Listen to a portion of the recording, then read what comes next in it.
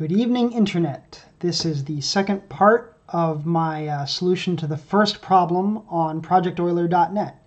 In the first video, we used programming and C and C++ to solve the problem, but this happens to be one of the few problems that you can actually solve using analysis alone. And so in this video, we're going to take that approach to the problem.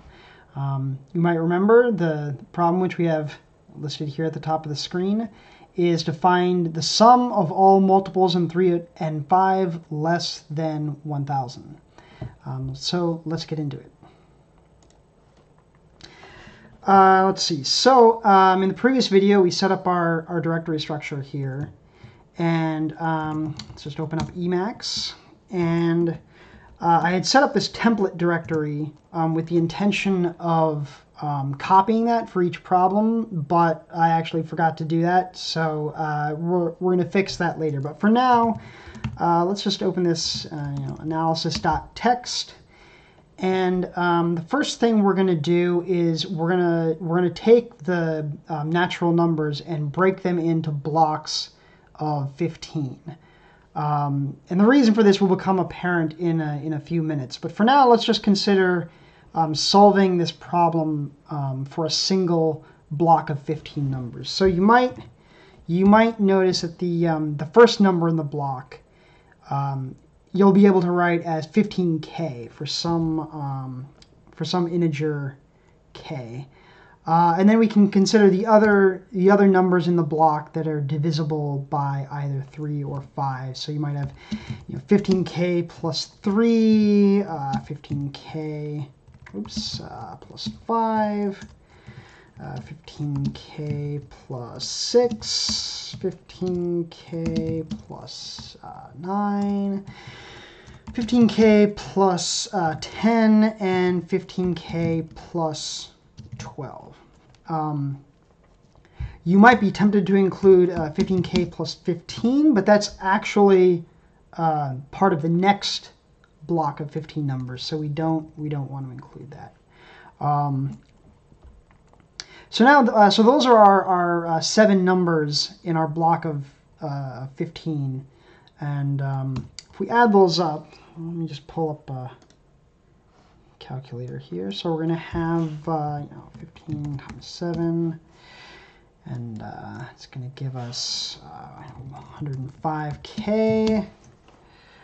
And then we've got plus 3 plus 5 plus 6 plus 9 plus 10 plus 12. So you can do this in your head. It's not that hard, but it's also really easy to just check with a calculator and make sure you don't mess it up. Yeah, we're just going to do it that way. So we are 105k plus 45. So 15k is going to be the first number in our block of 15. And depending on the value of that integer k, we'll be able to calculate our sum for the block, which is just going to be 105k plus 45. So now, depending on, so let's suppose that we were solving this problem for n equals 150. So then we would have 10 blocks of 15, and we could find the sum for each block of 15, and then sum that across all 10 blocks, and that would give us our answer. But we can actually do a little bit more analysis before we start plugging and chugging the numbers here. So first of all, notice that if n is the upper bound, so either 10 or 1,000 in the original problem, then let's say let's just let b equals the say the floor of n over 15. So that is b is going to be the number of whole blocks of 15 less than n. So then we can write this expression for the sum over those b blocks If we say, our sum is going to be like the, sum from 0 to like b minus 1. And this isn't any particular syntax. This is just my way of doing math in a text file. I actually prefer to work with pen and paper, but the camera setup is a little bit tricky. So we're going to take this approach. So we're going to be summing from 0 to b minus 1 of 105i plus 45. Let's actually be let's be consistent here. Let's make this k, just to be consistent there.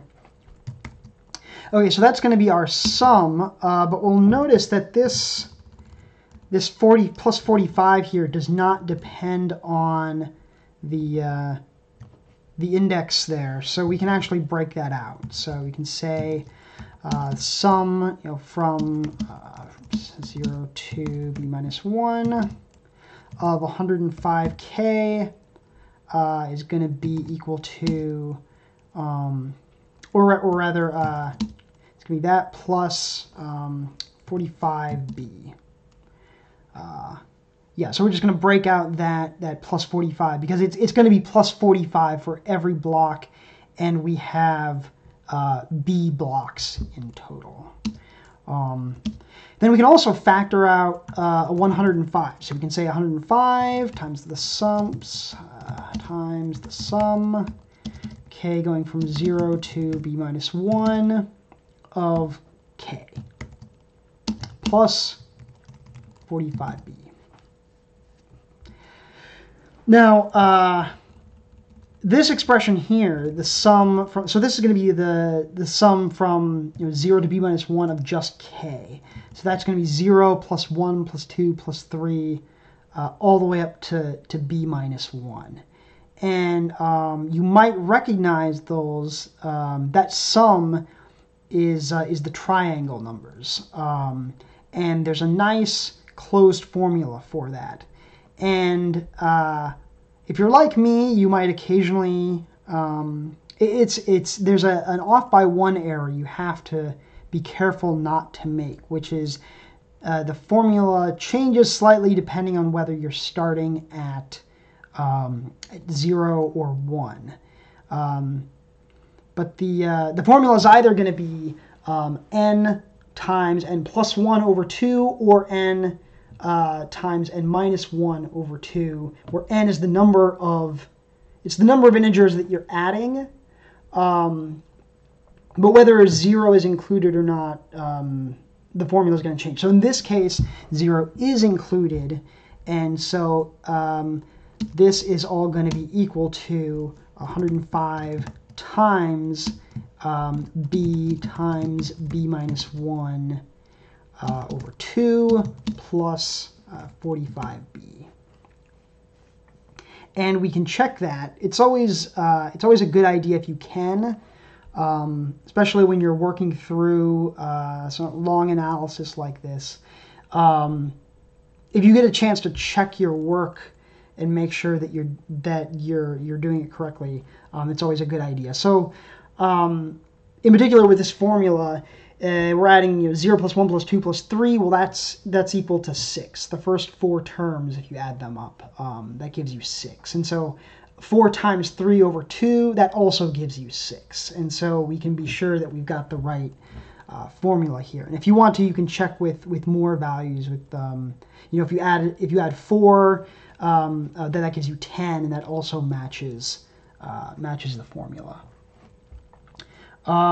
Okay, so in this case, that's going to give us our sum across our B block. So now let's first look at, well, our example input that they give us is actually not very interesting because it doesn't even include one whole block. They just have a sum across, or n is equal to 10. But let's suppose we can sort of still get a test input because they say sum or rather, if n is equal to 10, then we expect our sum is going to be 23. And so if we look at what the sum across the first block was, well, we already have an expression for that. If the first number is 0, well, then k is going to be 0, and then this expression is going to be equal to 45. And so we would expect the sum over the multiples of 3 and 5 less than 10 to give us 45. So if we have n equals 10, then for n, if our expression matches their test input, then for n equals 10, or rather n equals 15, we should have sum is equal to 23 plus. So 10 was not included, so we need to include 10. We need to include 12, and I believe that should be it. Yeah, so if you add those up, you'll notice that gives us our expected answer of 45. So that's sort of just a quick check to make sure that, that our formula here matches what we expect. So now if we go back to our the result of our analysis over here. This is for the result of summing across a whole number of blocks. And so if our, let me just pull up our calculator again.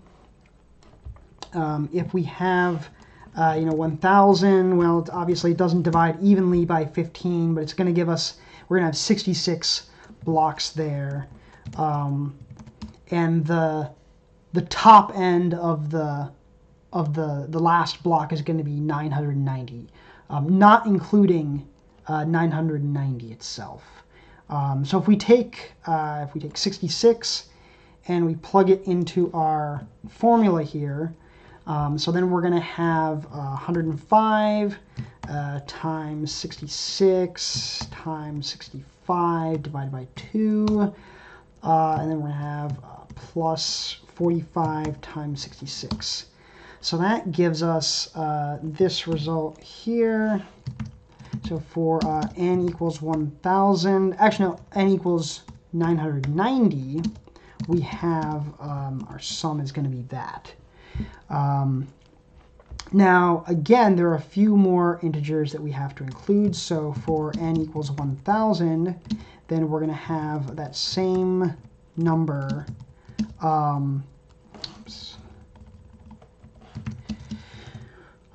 plus, well, let's see, we have to include 990, divisible by both 3 and 5. Then we have 993, 995, 996, plus 999, and then we do not include 1,000 proper.